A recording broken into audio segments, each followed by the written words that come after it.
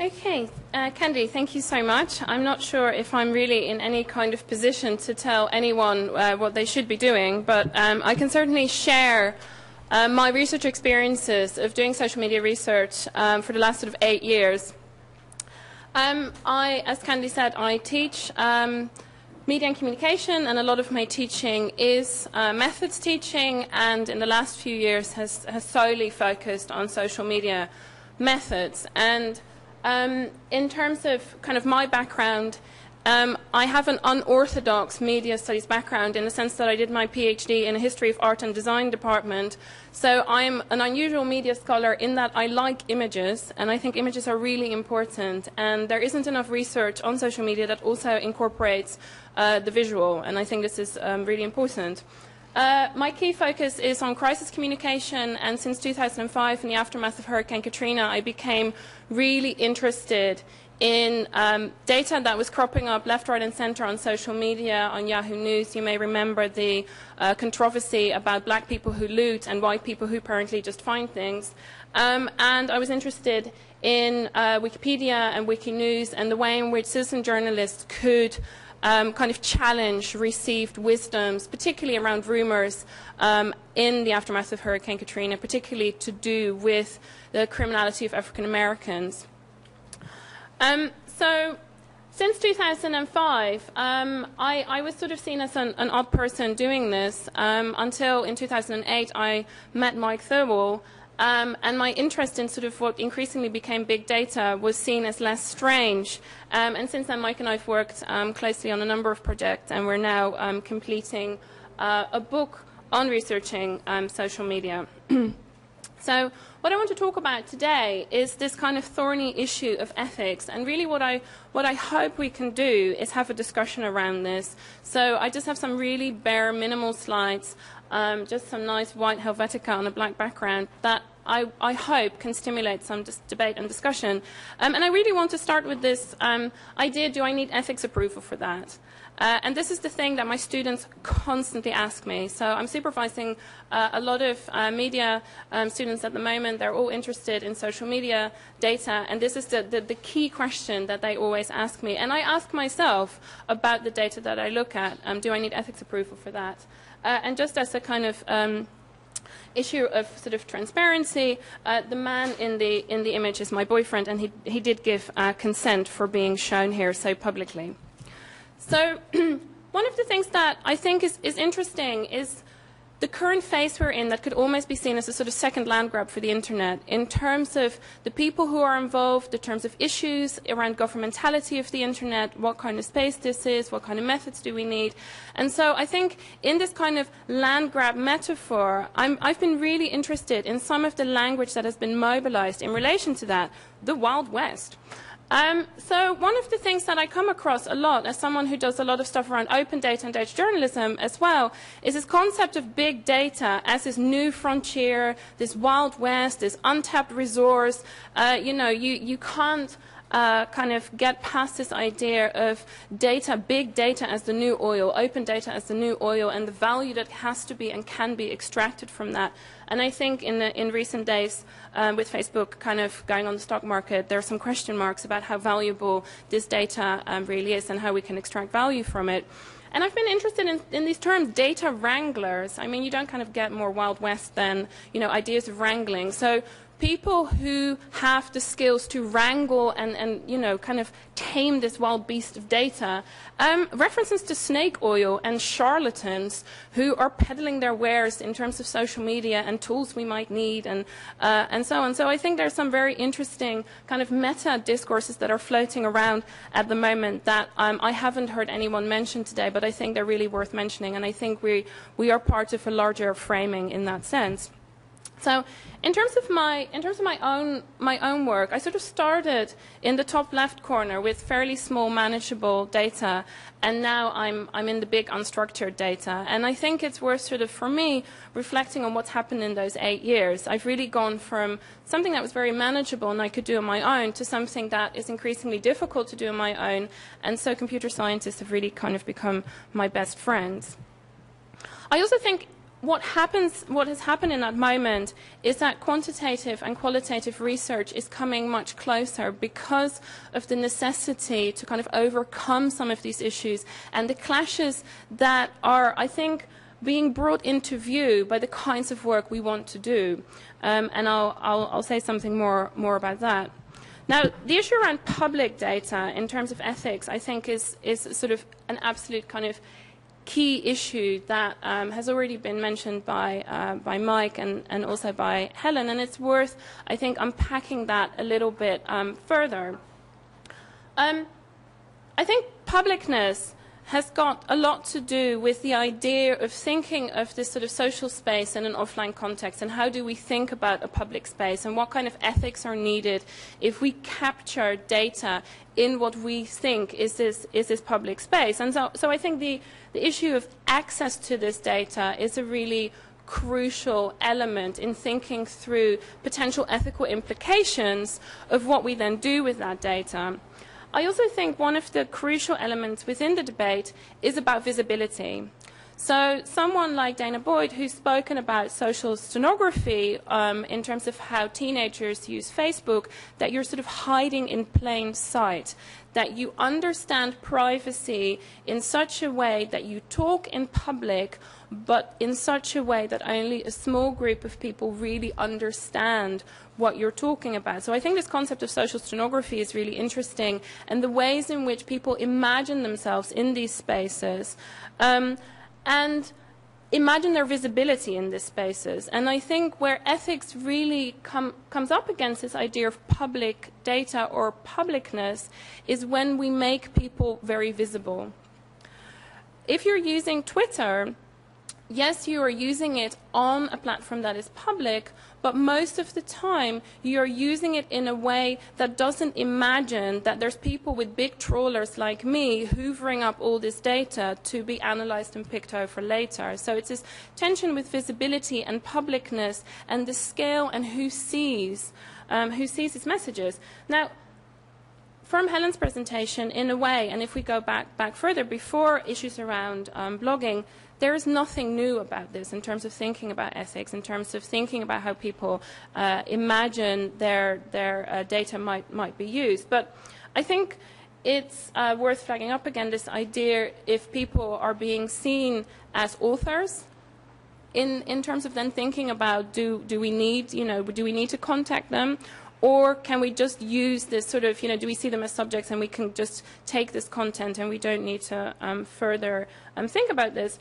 And I also think specifically in relation to Twitter, which I will talk about most, the idea of ephemerality is really important. And I think the idea of ephemerality hasn't been mentioned so much, but there is something about having conversations in public, may that be IRL, in real life, or on Twitter, and feeling that they're just going to disappear.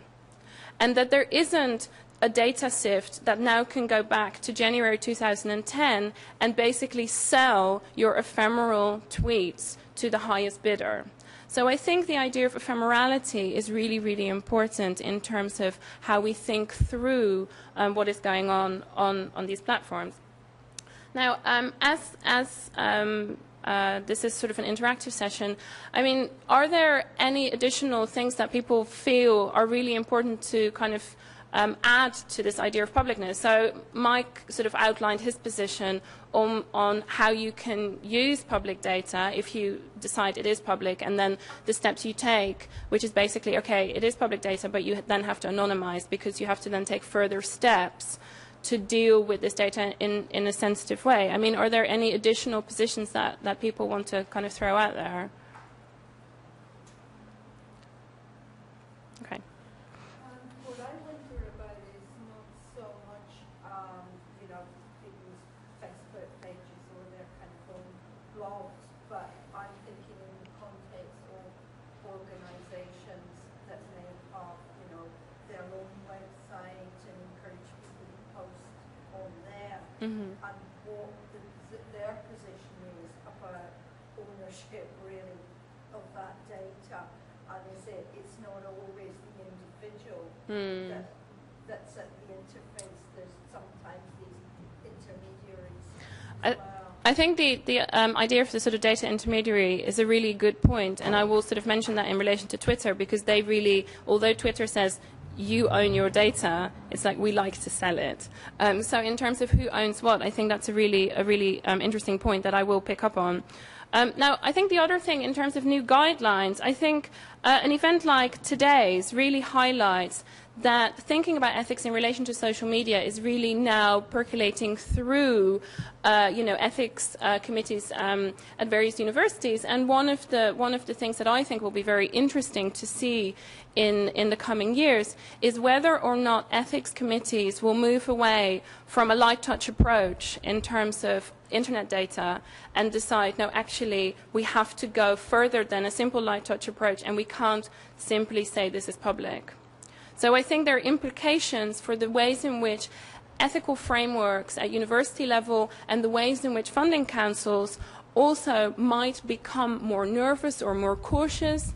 We might see lawsuits, who knows, in terms of the use of this data. So I think that there is certainly a much larger framework within which we all exist that may limit or may start to frame more strongly the ways in which we can do this research. And I think that's, again, a very important point not to underestimate.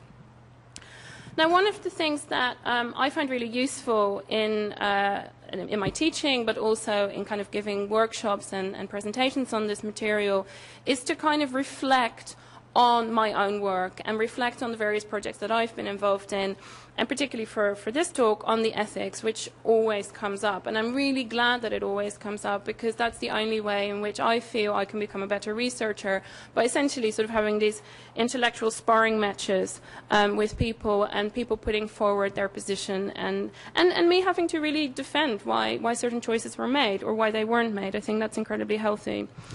So I want to kind of discuss two examples. One is a project that I worked on in 2009, starting in 2009, which looked at a video uploaded by a Dutch right-wing MP, Geert Wilders, who since then has kind of only risen to further prominence. And he uploaded a very anti-Islamic film on the internet, which then got lots and lots of responses on YouTube. And I was the researcher on that project. And one of the things that was an assumption was that the data would be easy to capture and we could have this data set and then, we were off. And I thought, well, no. This is going to be very difficult because YouTube is incredibly slippery, things change all the time, and what are the tools through which you're going to do this?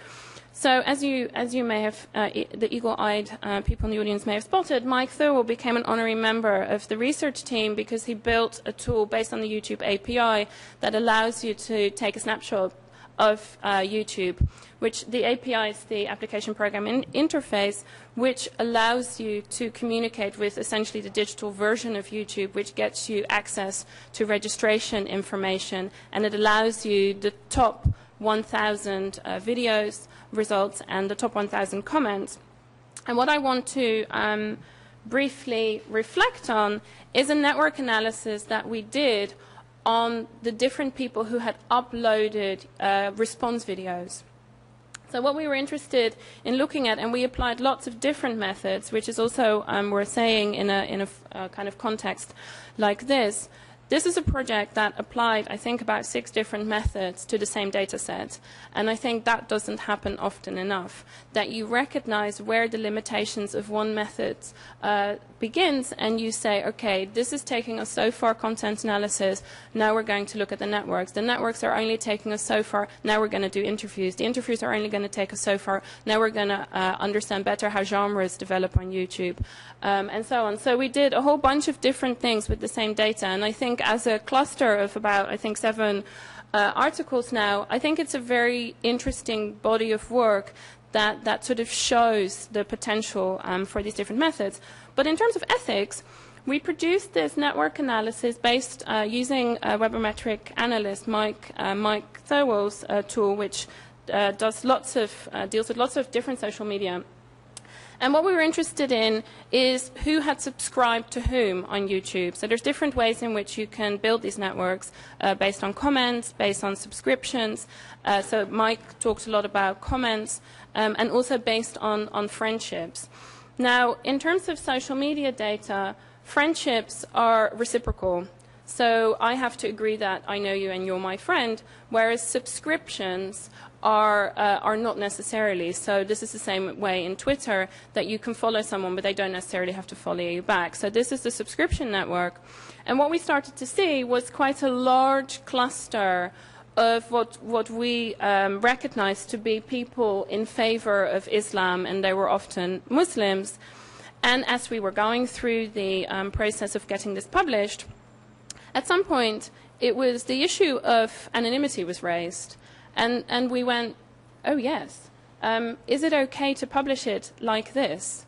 And we had lots of discussions about whether or not it was. And in the end, we decided that it wasn't, because what these networks show, and so what the published version looks like this, it's simply the nodes and the labels we gave to these networks that we recognize. So we have a pro-Islam network, we have a pro-Wilders network, and various smaller networks.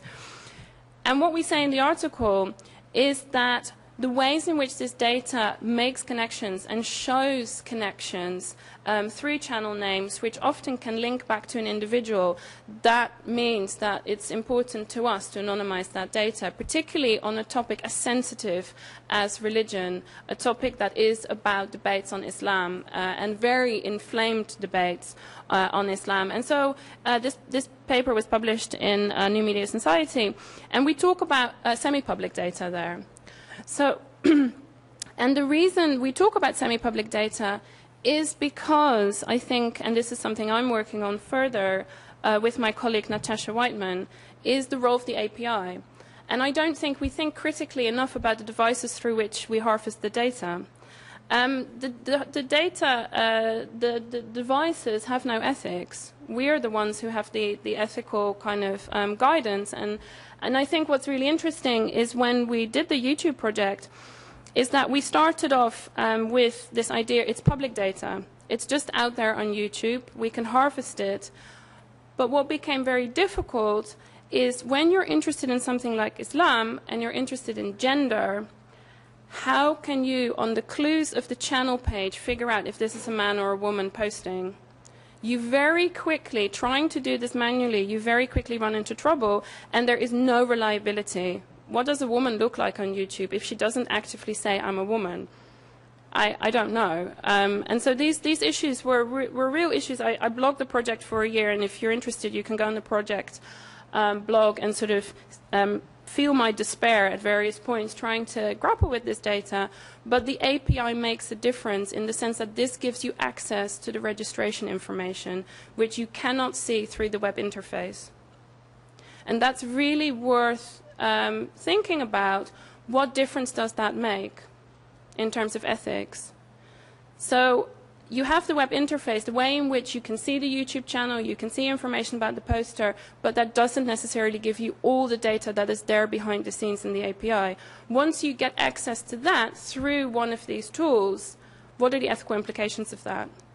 And that's why we purposefully called it semi-public data, because we were going in through a way that revealed more than that was visibly evident. So I think that's really worth thinking about.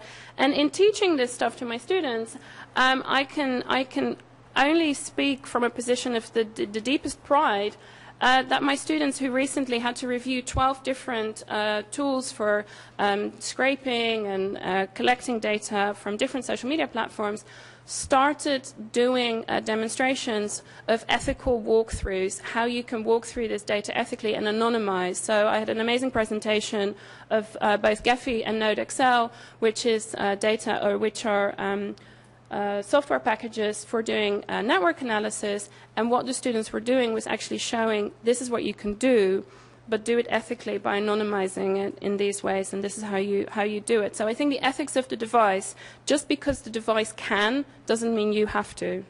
And I think that's a really key thing that I've taken away from teaching that this year. So I want to say something about the Reading the Riots project as well, and again reflect on that and Rob has already sort of given you a very thorough summary of the project. So I want to kind of talk about the ethics of it. So the rumor visualization kind of went viral. So I witnessed with great interest on the Reading the Rights hashtag that it was, I think by now it's been sort of shared over 6,000 times across lots of different social media platforms. So it's sort of 6,000 times on Twitter and lots on Facebook as well. So this thing really created a buzz. And because I'm also part of an open data journalism kind of community, this was the visualization that people have been talking about since it went live in December. And one of the things that I've been discussing ever since it went live is the ethics of it. And I think what's very interesting is that a number of people have blogged about the ethics and have questioned and have engaged in heated Twitter debates with me about the ethics of the ways in which the data is displayed in the visualization. And one of the things I think that's really interesting about this is that in the end, The Guardian made a decision to include the Twitter handles of people and also show the whole tweet. So this is part of the storytelling device that it gives the story, I guess, more of a feeling that there are human elements in it rather than simply showing the dots that move and have different colors. It actually shows who are the people who did the tweeting. And this was the thing that was really being questioned a lot. Did you ask people for consent? How did you do this? Why did you do it like this? Are the people okay with this? And so as a social media researcher and as someone who's very active on Twitter, it was a kind of weird meta experience for me because a lot of the people in the corpus were my friends. So a lot of the people who were very actively tweeting the riots were my friends. I was in the corpus as well, which was kind of strange. And so I think what's interesting is the kind of small furore that exploded around that visualization in terms of ethics. And I think where that leaves us is to think about maybe why that happened. And so one of the things that I've recently started thinking about, as you do, is Twitter data as sunflower seeds. One of the ways in which Twitter is positioning itself as a company, Di Costello gave a talk at Wired Business Conference about a month ago, is this new slogan, Twitter brings you closer. And the way in which he explained that was through Ai Weiwei's installation in the turbine hall, where Ai Weiwei had this, the turbine hall filled with ceramic sculptures, which were essentially little sunflower seeds, which had been handmade and hand-painted and carefully crafted, and were individual objects. And what Costello was explaining was, and also Ai Weiwei at the time explained, was that this was a really useful way to think about Twitter, that you have this mass of things and you can't really see what's going on, but then when you pick it up and look closer, in the case of Ai Weiwei, you see carefully sculpted little sculptures, and in the case of Twitter, you see individual tweets. So what I started thinking about is we need to talk a lot more about little data. So this is a kind of something that I've been talking about in the last few months. Seeing the little data and the big data up close is, I think, one of the reasons why I think a lot of debates around ethics are in this kind of meeting space where big data quant methods meet more qualitative methods. And I think the data visualization is a really good example of that you have 2.6 million tweets, but you visualize only a few thousand, and you do very careful analysis of a few thousand, but you pull those out of an enormous, or as Rob said, not such an enormous data set, but you pull that out of something much larger, and the individual is being revealed. I want to close by saying that it's obvious that a lot of people are working with social media data now, and I think this is very much blurring the boundaries. The fact that there was someone presenting, from a marketing perspective, I think is really important, and I think we can learn a lot from people outside of academia. I'm certainly learning a lot from working with journalists and working with NGOs and activists, but I think that also raises a number of points that I think I sort of, this is where I guess I'll really throw open the discussion, is the ethics of the different stakeholders that might be involved in these projects. And so I think one of the things that was very interesting about the Reading the Riots project is that you have 3 different stakeholders who have very different ideas about ethics. So you have a company that's very much interested in data ownership and what happens to that data, and that data not being shared. You have a newspaper that is much more concerned about issues of, that might affect them legally. And you have academics who are saying, but we must mask these tweets, we must protect the participants, and so on. And then what kind of comes out of that in the middle is something that I think from an academic perspective, one may not be wholly comfortable with. So I think as the Wild West rolls on in terms of research on big data and social media data, I think we will increasingly see these partnerships where these big data projects are being sponsored by, companies like Google. Where do things like conflict of interest come into that? And I think these things are really worth exploring. And how does that influence our research? In terms of access to data, I think this is a really interesting point. When the data was, or when the publications and The Guardian came out, again, I was asked immediately on Twitter by lots of different people, okay, give us the data. Where is the data? Can we see the data? Oh, you're the only one who has access to the data. Well, lucky you. So this idea around privilege and having an interactive team behind you, I think is really worth thinking about fairly critically, and what kind of gaps that may open up in terms of who does this kind of research and how, and who doesn't.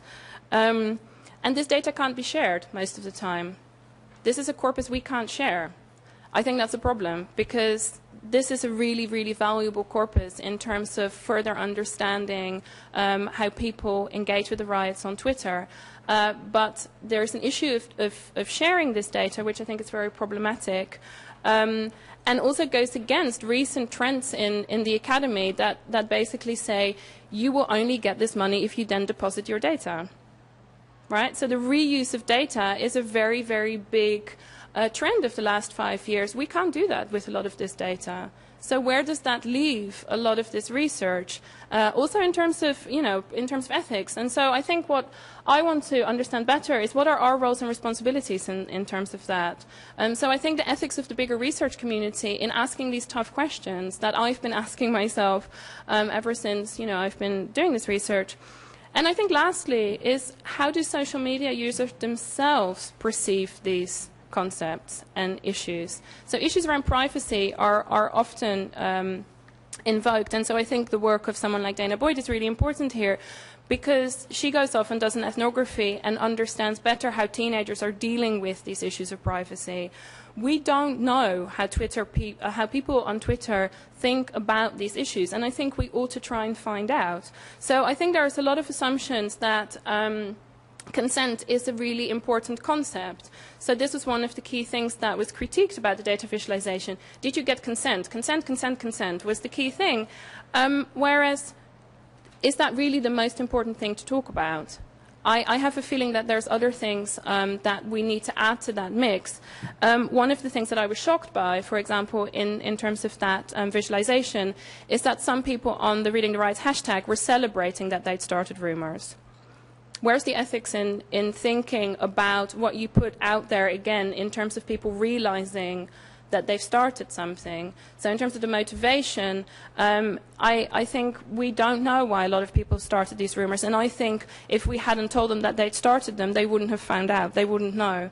So it's really easy retrospectively to say, oh, here's the visualization, this is how the rumor unfolded. I will put my hand in the fire and really commit to saying these people did not necessarily think they were starting rumors.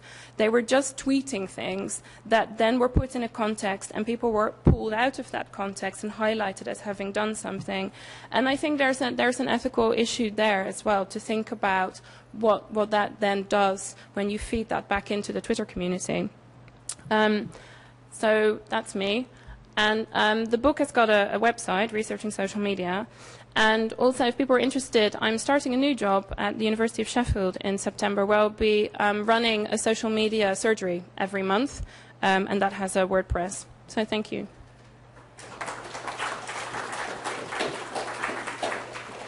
Thank fascinating, and you've thrown out lots and lots of questions for us to think about as a network together. I think we've probably got time for one or two questions, if anyone's got a question. I really liked your comments about API devices, and I think... Sorry. Lynn Pettinger from the University of Essex. I really like your comment about API devices, and I'd like that sort of idea to be taken much further. All kinds of tools and techniques and software cultures and infrastructures need to be thought of not as purely neutral as things that we can facilitate our work. There's things that constrain and make particular affordances possible. And because of that, I don't think you're right to say that these are ethically neutral tools necessarily, but I think that sort of takes you away from some of the discussion. I think there'd be a big question to ask about what kind of ethics they might make possible or not possible. It's a comment. No, I think... I mean, I didn't explicitly say that they were neutral, but I guess they don't necessarily take an ethical position as a tool. But I think the makers of the tools can think more, not necessarily about per se making the tools more ethical and restricting the abilities of the tools, but maybe when they upload tutorials or in the documentation of the tools to actually flag this up. If you would like to anonymize, or if you'd like to do these things, these are the ways in which you can do that, so that the debate filters down more to the level of the tool. And I think we can do a lot more with that. And that's why I was really taken aback that my students took it upon themselves to sort of do these anonymized walkthroughs of data in their recent presentations. One more question. I think APIs have ethics, or at least some or normativities. Just a short example, like for example, Facebook. I mean, what you see on screen is more than what you get via the API, for example. I mean, so that's a sort of like thought. It's thought about through the API. You can't query, sort of batch query your friends' religions. It's blocked. So I mean, I think it's interesting to actually study the normativities of the APIs, and instead of thinking, or perhaps giving some people the impression that the developer's view is really, that they get more and it's vast and there's lots of data there, and then the user's view is less. It could be the other way around, as in Facebook. I think that's a really, really important point. I think you've opened the can of worm that is Facebook in terms of privacy issues. So, I mean, one of the things that, of course, I didn't go into is the ethics and so on of the companies themselves. And that I think Facebook collects, I think it's 57 markers per user in terms of, so, there's issues with that. And, of course, there's the Europe versus Facebook kind of ongoing case, the legal case. But I think your point about mapping what these APIs have access to and how we can think about that, I think is a really valid one and a really important one. So not just in terms of what is the difference between the API and the web interface, for example, but also the way in which the company gives you access to the API and the way in which the company gives you access only to so much, and what is going on there. And then, of course, there's all the third-party software builders as well. So I think that's a really valid point and a really important one as well. So what I was sort of trying to do is to drill down much deeper to the level of essentially software studies, which is, I think, where some of this really needs to go. That's great. Thank you, Farida. Thanks a lot. Okay, so next up to the podium are, and I'm going to have to read this or else I'll get somebody's name wrong, Malcolm Williams, William Housley and Adam Edwards from Cardiff Online Social Media Observatory. And they're going to be talking to us about social media and data mining and the issues about quality and quantity. So we'll welcome them up here. Just to get your... Sorry.